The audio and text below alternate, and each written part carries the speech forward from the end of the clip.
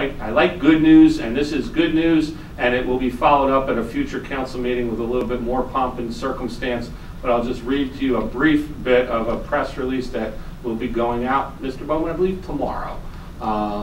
The Township recognizes Ms. Diane Leach Thompson, the Franklin Township Community Resources and Services Director, for receiving the Social Worker of the Year Award. This prestigious award was presented by the National Association of Social Workers on September 25th for Thompson's outstanding clinical work with children, teenagers, and adults. NASW is a diverse organization that promotes, develops, and strengthens the professional practice work carried out by social workers to alleviate the conditions of those in need of help or welfare.